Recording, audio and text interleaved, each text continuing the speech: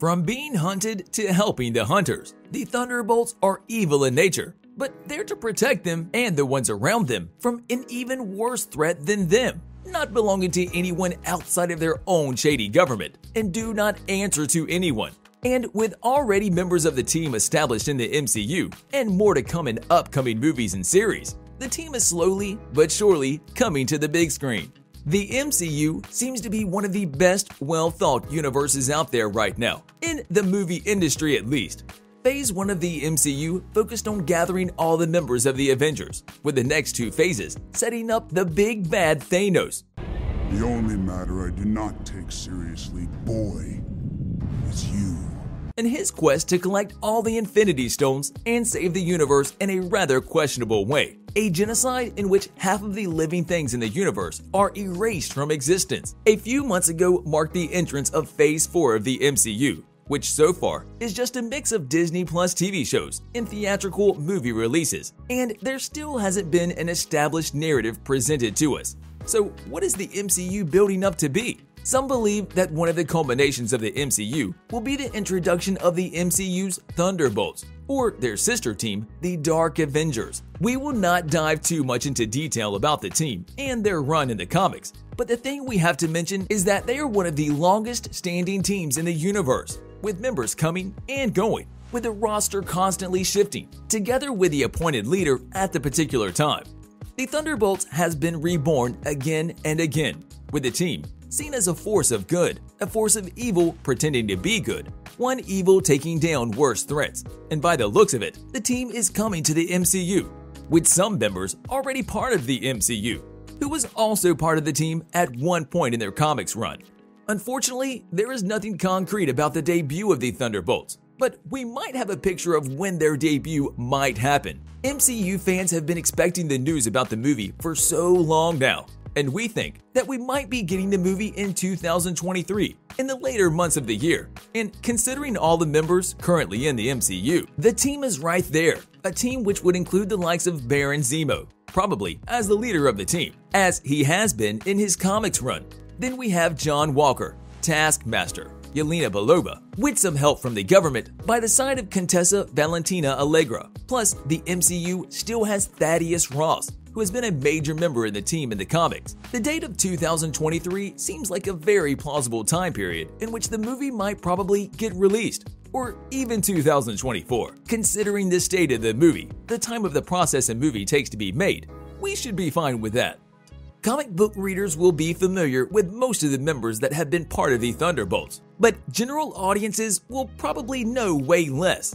Thus, given the case, here is what we have prepared for you about the members of the team already in the MCU and the actors who will probably be portraying the roles, plus some potential new characters that might get introduced before the movie comes. So far, there have been a couple of members of one incarnation of the team from the comics already introduced in the MCU, most notably Baron Zemo, portrayed by Daniel Bruhl, who played a huge role in Captain America: Civil War, but was reinterpreted to be a more comic book accurate version of the character in the Falcon and the Winter Soldier series. He even wears his iconic purple mask. Then we get to see Ghost, portrayed by Hannah John Kamen, during the events of Ant-Man and the Wasp, albeit a much more sympathetic looking character rather than her comic book counterpart. She got her powers from being exposed to the energy from the quantum realm, which left her rendered unstable on a quantum level. Yelena Belova was probably the third key member of the team from the comics, as she was introduced in the Black Widow movie, with Florence Pugh in the role.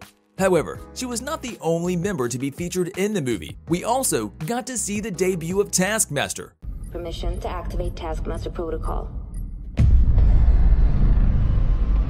Portrayed by Olga Kurylenko, with the character yet again receiving a much more sympathetic origin story, who was a victim of abuse before being turned into an assassin by her father. As we mentioned before, there is also Thaddeus Ross, portrayed by William Hurt in the MCU. Why are we mentioning him? Well, he has been a part of the MCU for so long. which, when that is taken into consideration, and the rumors of him following the same fate of his comic book counterpart, with him also becoming the Red Hulk from the comics to the big screen, he is definitely one of the contenders to become the first leader of the organization, which would seem very much possible, especially since he is also one who managed to create his own version of the team Thunderbolts. We also mentioned some new characters which might be joining in the ranks. Just like all of the characters listed above, there are certain key members of the comics Thunderbolts team who have yet to make their debut in the MCU, and we might have an idea as to when and where they might show up. For instance,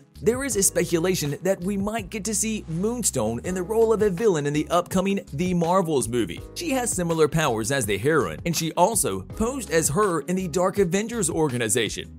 Then we need Fixer or Techno, or rather Baron Zemo needs him. He is the team's resident tech guy, who is also Zemo's most loyal henchman. Atlas, on the other hand, has powers to alter his size, which is an easy contender to make an appearance in the upcoming Ant-Man movie. And last but not least, the biggest name out of all, Songbird, formerly the villain Screaming Mimi, aka Melissa Gold, is something like the heart and soul of the team. She was even an Avenger for a while.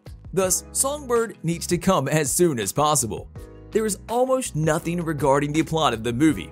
Initial reports have simply suggested that the movie will begin production at the start of 2023, so we are quite away from having anything set in stone regarding the story of the movie and where it may take us. However, we can see that Marvel Studios is certainly making preparations for it, with Baron Zemo's shift in the MCU, which might arguably make him one of the key players for the upcoming movie, a character who is here to play a major role in the upcoming events, which will involve the Thunderbolts, a major role in the form of a leader. It is also possible that the team has already begun assembling, judging by the shady government operative and the likes of Contessa, who has already started to recruit operatives in both the Falcon and the Winter Soldier and Black Widow, specifically Yelena Belova and US Agent, who are both tied to the team in the comics. Contessa is not a complex character just because of her long name, but also because of the backstory we already know from the comics. She is a former lover of Nick Fury,